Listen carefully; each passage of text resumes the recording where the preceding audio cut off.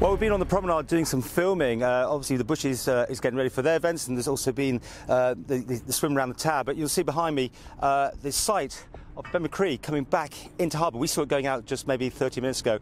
We're trying to find out exactly what's going on here, but obviously this is the time of year when people are taking a lot of interest in how the sailings are going because of the amount of people arriving here for the TT Festival.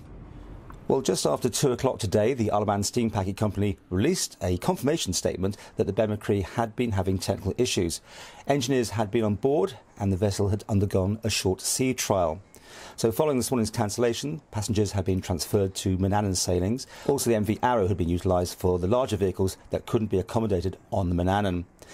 The Chief Executive apologised to the passengers who'd been inconvenienced and said they were working as quickly as they could to restore the normal service.